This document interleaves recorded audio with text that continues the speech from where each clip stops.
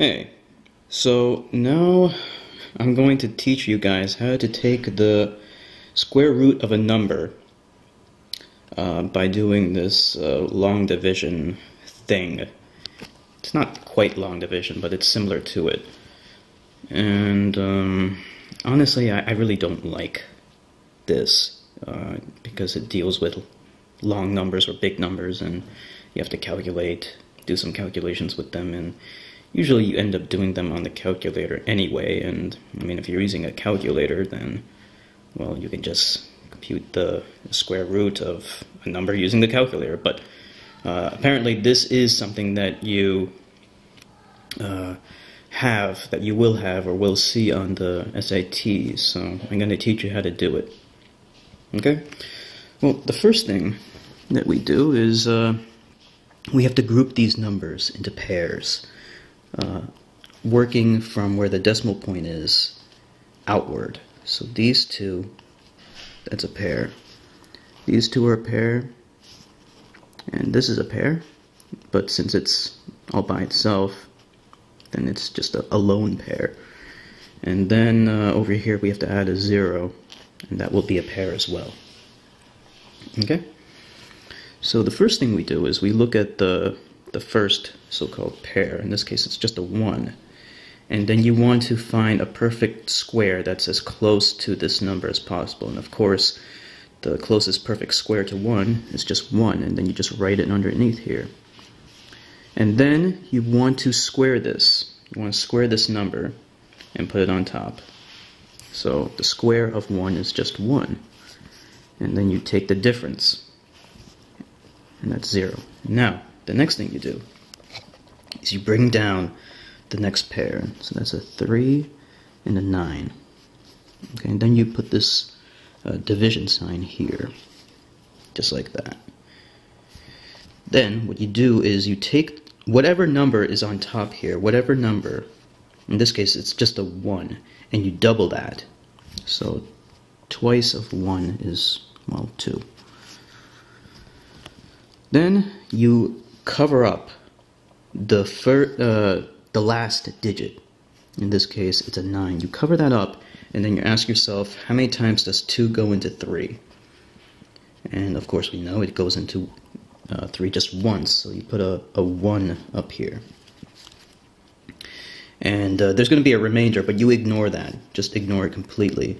And then you take that number and then you just bring it down over here. I should have left a little bit more room, but it's okay. So now you have 21. And what you do is you just multiply 21 times this number. So it's 21 times 1, and you get just 21. Then, of course, you just take the difference between 39 and 21. Okay? And, of course, the difference is just 18. Next, we bring down the next pair. Next pair is 27. So we bring down 27.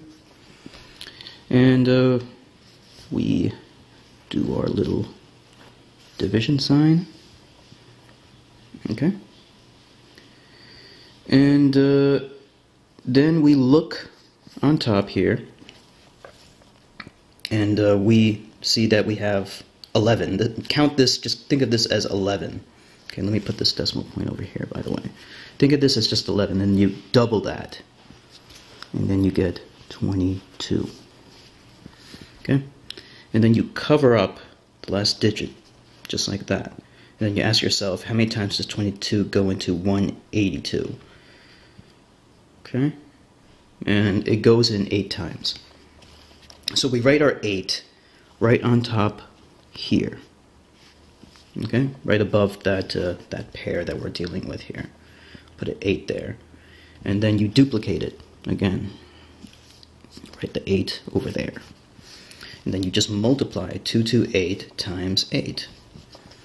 In which case you get 1824. Okay? And then you just take the difference once again. And the difference is 3. And then you bring down the final set here. Okay. Almost done. Then we, well, actually, we pretty much are done. But just for the hell of it, we're going to keep going a little bit. So 118, you have to double this. 118 is, well, actually, let me just double check this. 118 times 2 equals 236. Okay? That makes sense. And then you ask yourself, well, how many times does 236 go into, remember you have to cover up this last digit, how many times does it go into 33? And of course the answer is 0, it doesn't go in at all. So you write a 0 on top of that pair over here. And then you need to bring that 0 down over here, duplicate it. And then you just multiply this times that 0 over there. And of course you get 0, and the difference is, well, 3, 3, 0. Now, we have a number that's, reasonable. It's up to the 10th place. So really we can just answer this right now. This is going to be an irrational number. So at least I'm pretty sure it's irrational. So we just put answer equals 11.8. Right? And you can double check that on the calculator. So square root of 139.273. Right, square root.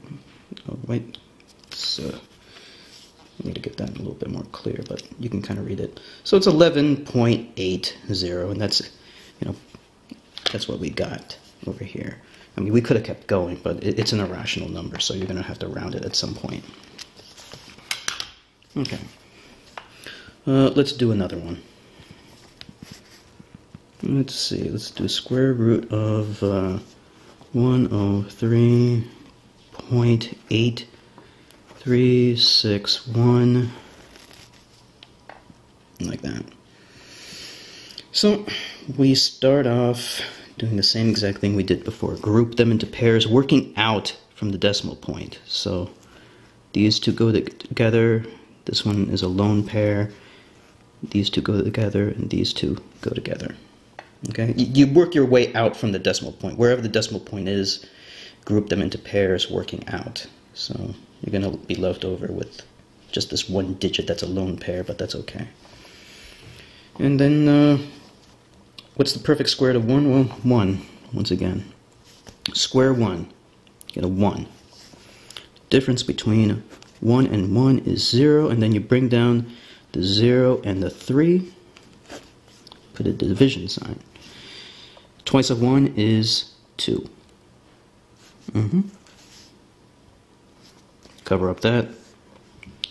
2 goes into 0 times. Put that decimal point right there.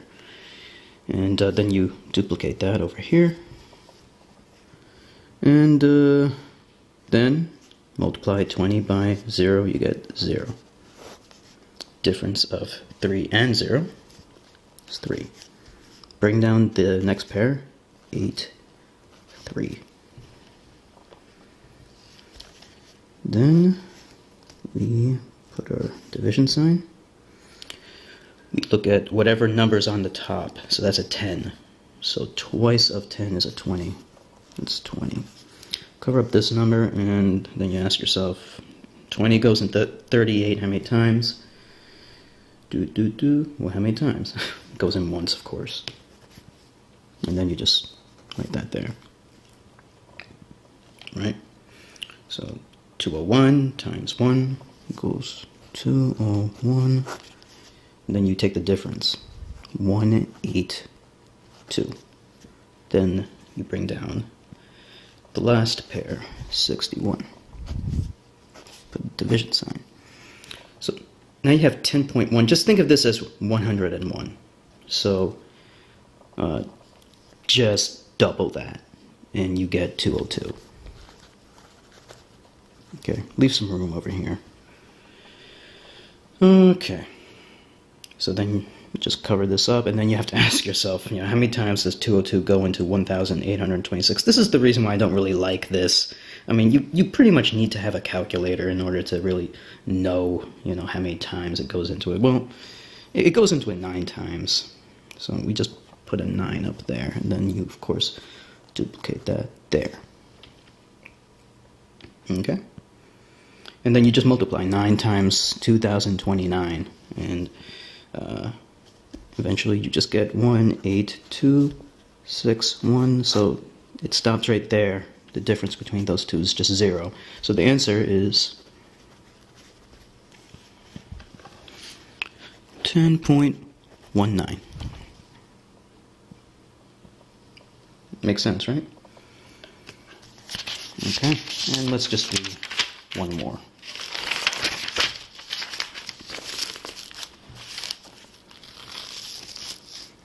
And then we have square root of 0.21904. So we start by looking at where the decimal place is, and then we group them into pairs, working out. So this is a pair, this is a pair, and this is a pair. Okay, so what is the closest square, perfect square to 2? The closest perfect square to 2 is just 1. And then you square 1, and that's 1. You put it on top, and then you just go like that. Remember to put that decimal place right there. The difference between 2 and 1, of course, is just 1. Bring down the 1 and the 9. Put your little division symbol here. Okay, and then you take this, right, and you double it. So you get a 2. Right? Then cover that up. And then you ask yourself, how many times does 2 go into 11? Now this is where it becomes a little tricky. If you put 5 up there, which is the correct answer, it won't work out. It won't work out. You're going to end up with 25 times 5, which I can just do really quickly. And you get 125, and 119 minus 125 won't work. So then you have to put a 4 here instead. Try the next best thing. And then you bring that 4 down, and then you get 24 times 4. And then you get 96. 119 minus 96. You get 23. Bring down the last pair, 0, 4. Put your division symbol. We have, imagine this is just 14. 14 times 2 is 28. Put a 28 here. Okay?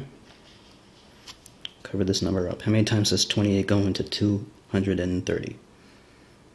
Well, you can do it on the calculator. So, 230 divided by 28. About 8 times. See, I mean, nobody really wants to... You have to do it out with hand if you don't have a calculator, but whatever. 8. Right? 8. And then you bring your 8 down over here. And then it's 228 times 8. 228 times 8. And what do you get? Well, you get 2304. The difference between these two, of course, is just 0. So your answer is 0.148. Okay? That is your answer. 0.148. So that's how you solve or compute the square root of a number using this procedure.